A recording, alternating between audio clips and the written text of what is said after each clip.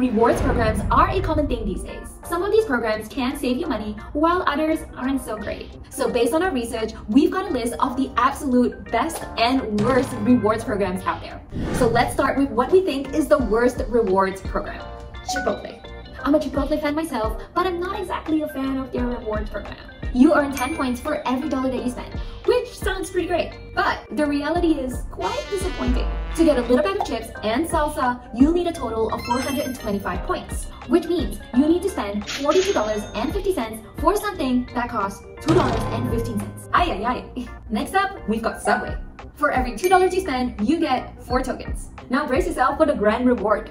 After collecting a whopping 200 tokens, you get a glorious $2. Not exactly the best deal out there. Then we have Old Navy, Banana Republic, and Gap.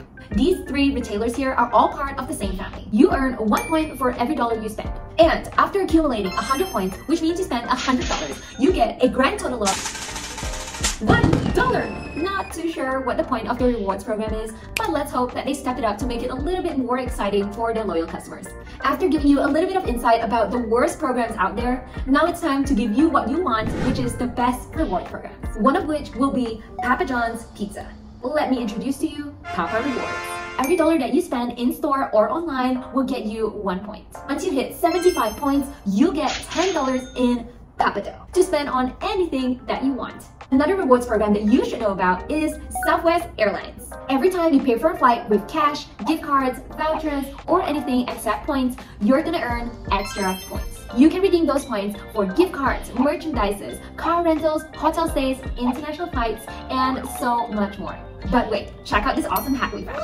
If the price of your flight drops after you booked it, you can still rebook the exact same flight and still earn points, which will be credited into your rewards account. Then there is Starbucks. Every $1 you spend will earn you 1 star. Earn about 150 stars and you can indulge in an extravagant drink of your choice. It can be something like a venti, no whip, half calf, white chocolate mocha. But hey, if you're not into fancy, over-the-top drinks, just get yourself a regular old brew coffee and just help yourself with all the add-ins. And guess what? It will just cost you 50 stars instead of the usual 150 stars. Hope you've learned a little bit more about these rewards programs through these examples and have a better idea of what's worth it. Fire seekers can leverage on these programs to earn additional savings on their everyday expenses if you do your research right.